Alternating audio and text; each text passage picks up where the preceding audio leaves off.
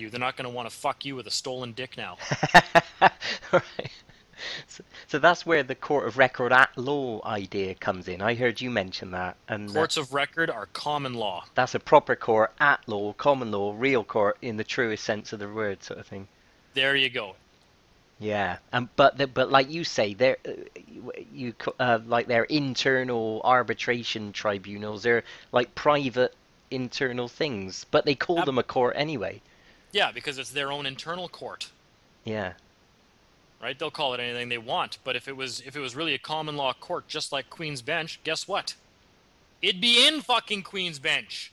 yeah, They wouldn't have a separate court for it.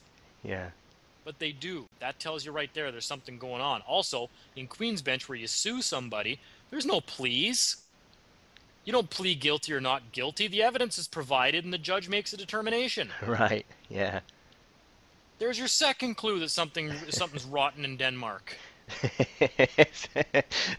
So with the plea in the summary thing, what they're really saying is, did you breach the contract or didn't you, Yeah, kind of thing. and you're entering a plea. You're agreeing now. What happens is when you enter a plea, is you're contracting with the court now. You're agreeing to independent arbitration, right?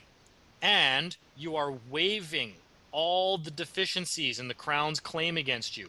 Yeah, yeah, So you're just accepting everything that they're claiming as fact. right.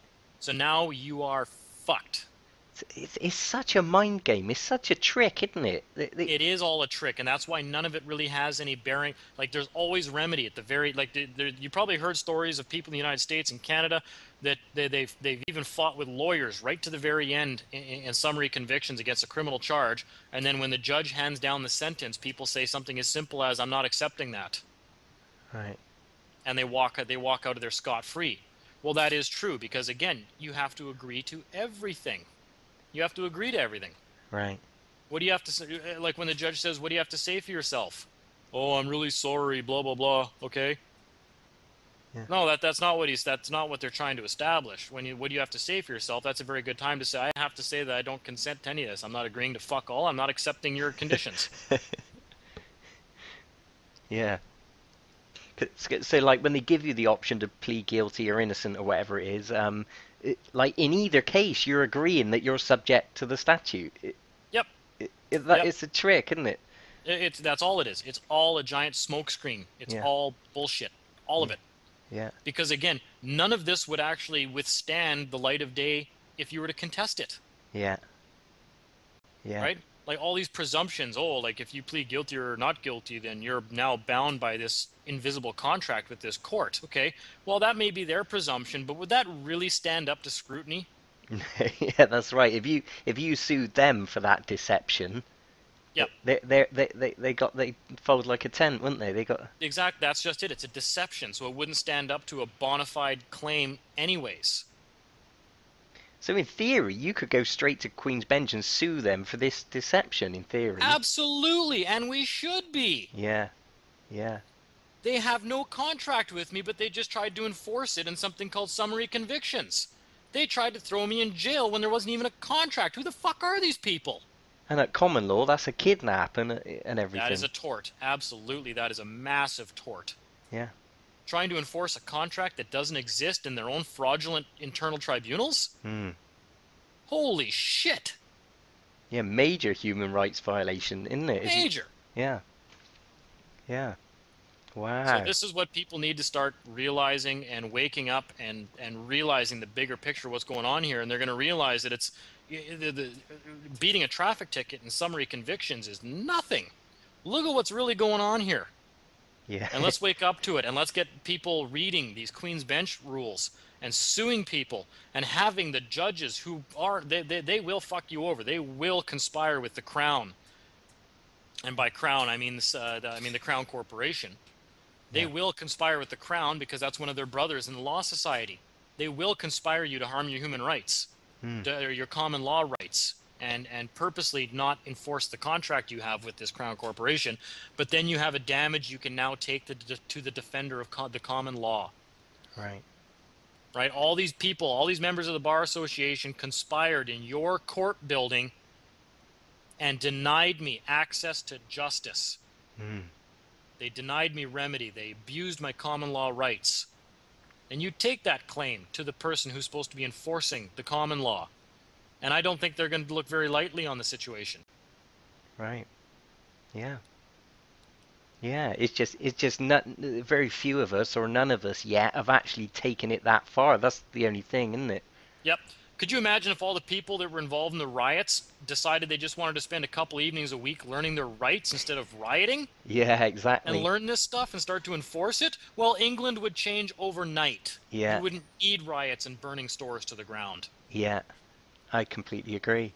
I completely agree. And I agree with you when you say I've been saying this for a while now. We need to be suing these people. I've been saying that for 6 months to all my crowd over here in England. Yep. You know, if they've done something, sue them for it. You know. Absolutely. Worst case, you're going to tie them up with so many lawsuits Hmm. that they're just going to get bogged down. The same thing they do to us when they just bombard us with paperwork, right? Yeah. Yeah. So, but I think even on one of the last radio interviews, I talked about that. I mean, that was one of the things. I think Derek brought that up there when he said that that's one of the things the Nazis said is they got away with everything because nobody complained. Yeah. You Yeah. don't you don't think that the Germans had the right to access the courts? Right. Back then, even when the National Socialist Party was in power, they were all about the rights of the working class. That was their big thing, Yeah. right? Complain if you don't like something. Yeah. Yeah. In writing, certified, sworn affidavit, complaint, and then go and enforce it in Queen's Bench. Yeah. Because your adversary cannot file a statement of defense. They cannot swear out an affidavit to rebut yours. Yeah. They Yeah. cannot. They're fucked. Yeah. Their That's only way they can get around that is to get a judge to collude and conspire with them, and then you got a claim against all of them that you will then take to Her Majesty Queen Elizabeth of the House of Windsor, who will uphold the common law. yeah.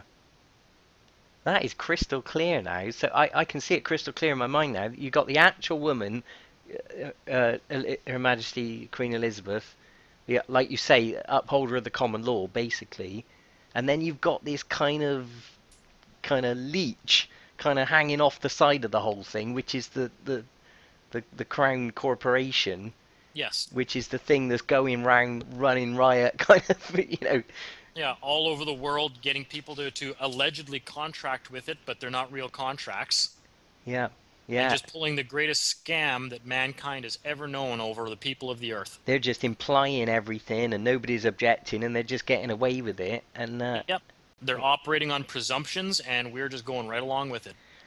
If anybody's going to end up listening to this, on YouTube or whatever, I just want to make it crystal clear something you already said, that like these lower level magistrates courts is like the Queen's Bench is a proper court at law, which is what most of us think of a proper common law court type of thing.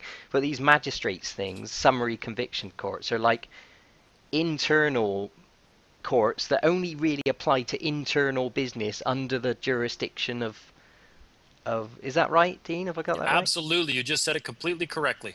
Right, right. So if we're even showing up there and going down there and saying yes, I was speeding, or no, I wasn't, or arguing with the judge and saying you haven't got a right to do this, we're already in their venue, kind of thing.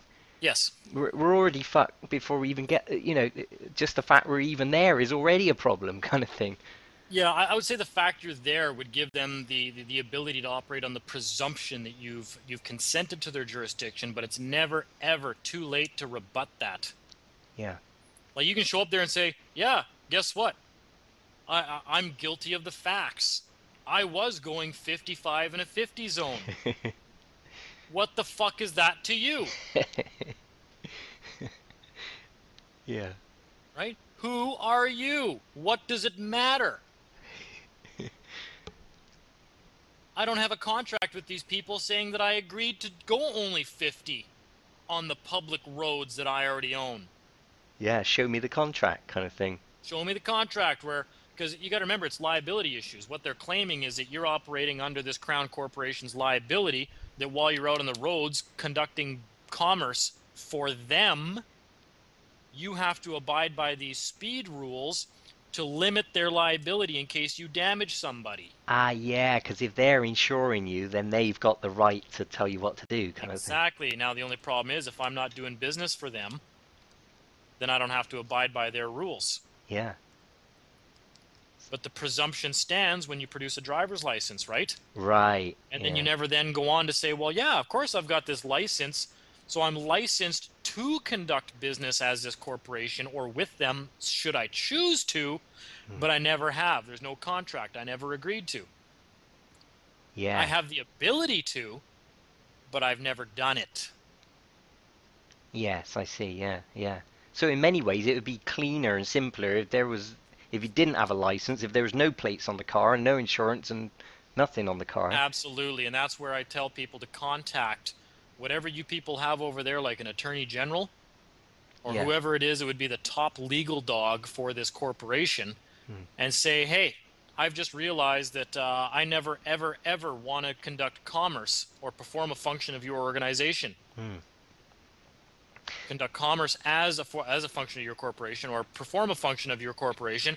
So I'm just going to access the public roads with my own private plate and utilize my already existing common law right to access the roads and drive. Hmm. I'm going to give you 10 days to send me to send me a lawful excuse as to why you claim that I can't do this. Yeah. Now, when they don't reply, you've got all the proof you need that you can and do have the right. And then feel free to contact the Queen as well. Say, hey, is it okay, do I not have the right to access the public roads without a license and without a license plate and without a driver's license? Right.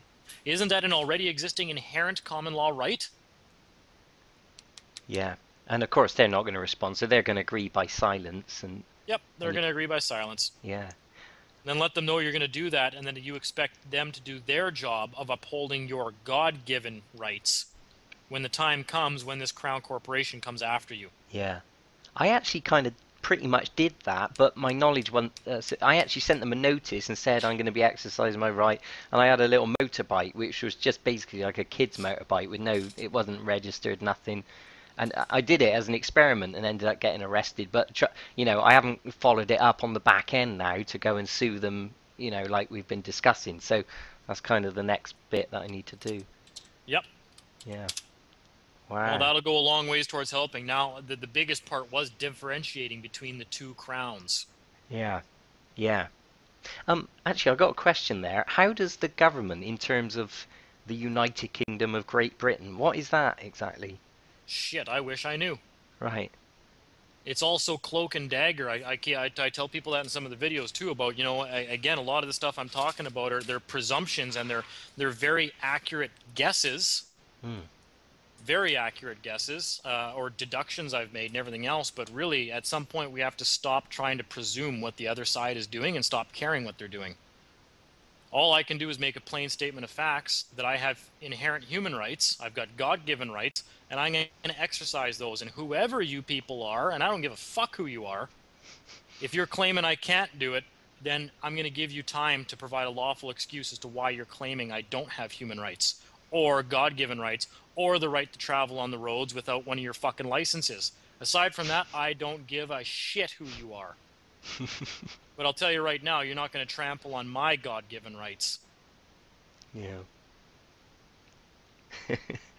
I was reading the Universal Declaration of Human Rights last week, and it's quite encouraging, actually. I didn't realize Yeah. that. You know what though? It just states what's already existing. That's why I don't even like to rely on that document, Yeah, sure, yeah.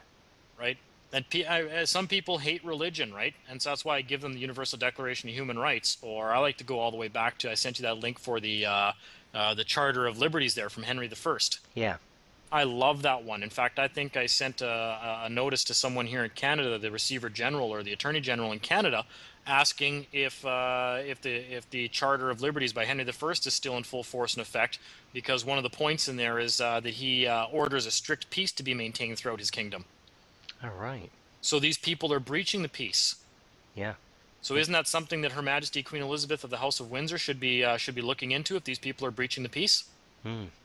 Yeah. Has anybody ever sent a complaint that there's been a breach of the peace? They don't just act because there's been a breach of the peace. There has to be a complaint first. Yeah.